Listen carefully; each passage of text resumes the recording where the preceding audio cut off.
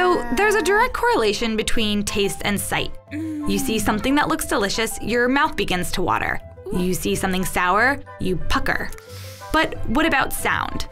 As it turns out, sound has a direct effect on how your food tastes. Oh, I'm hungry. This concept is being studied by Professor Charles Spence. I'm an experimental psychologist and a gastrophysicist. The research is in two parts. Part one, we've found that on the one hand, people match music and instruments and pitches of sound to different tastes and flavors in food and drink.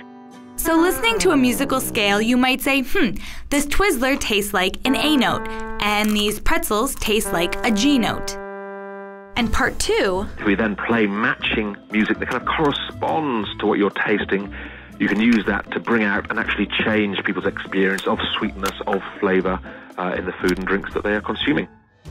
Just like you can pair wine with cheese, Spence says that you can pair music with wine. Tchaikovsky's string quartets, low-pitched sounds, kind of rumbling, might match better to sort of a heavy red wine to bring out bitterness.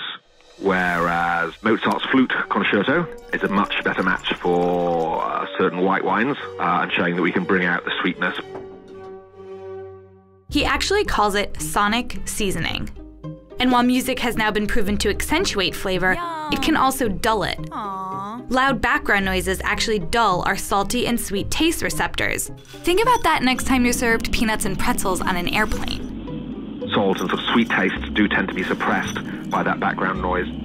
The one flavor sense, however, that's not impacted, umami. This is savory. Think tomatoes, beef, carrots, soy. When you sit on the airplane, it's amazing how many people order tomato juice and Bloody Marys.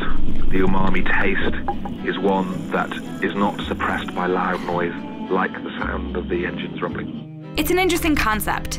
And in the very least, the next time you go out to eat, I guarantee you'll pay just a little more attention to the music that's playing in the background.